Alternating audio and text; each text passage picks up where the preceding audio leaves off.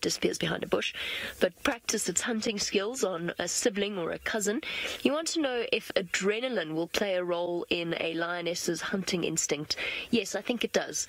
I absolutely think it does. Lioness or male lion, having witnessed some of the moments that we have while we've been out in the Mara during the migration, to watch the instinct to kill and to chase, I would say that there is a role that adrenaline plays.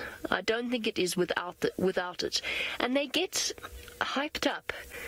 They almost get drunk on wildebeest. Their tails start to thrash. They get this almost glazed look in their eyes when they're in the middle of a mass hunt, where it's almost like they're completely unstoppable or insatiable.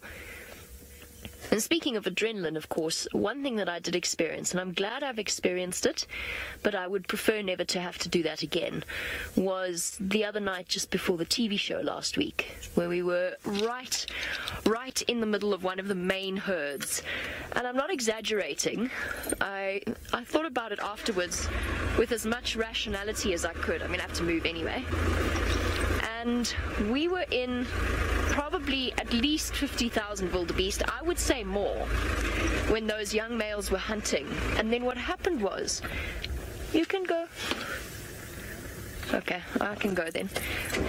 What happened was something chased them from the opposite direction.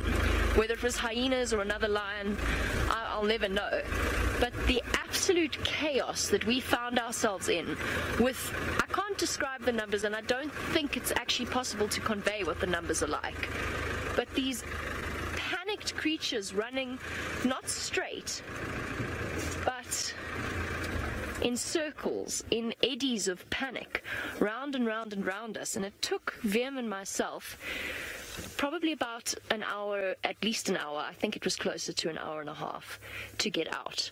Because everywhere that we drove, we had streams of wildebeest moving towards us, and it was probably the most uncomfortable I've been out here in the wilderness for a very, very long time. Well done, Tristan. He too has achieved his goal. Let's go and see what he's found for you.